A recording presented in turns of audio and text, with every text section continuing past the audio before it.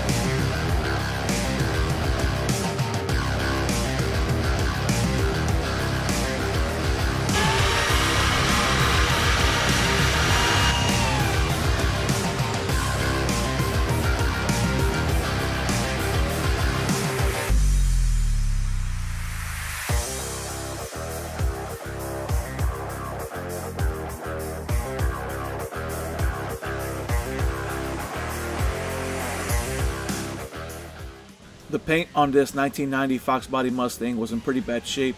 You could definitely see the signs of old age, sun fading, surface rust, and paint cracking, to name a few. I stripped the panels down to bare metal where it was necessary.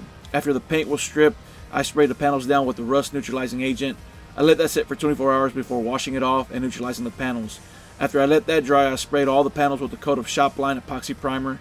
After the epoxy, I did all the bodywork that was necessary.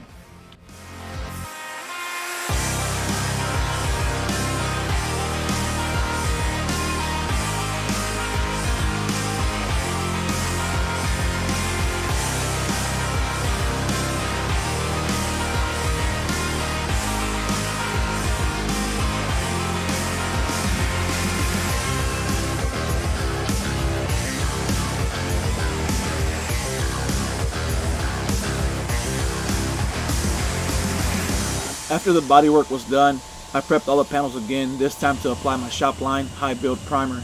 After the primer was blocked out and the car was prepped, it was time to spray the color.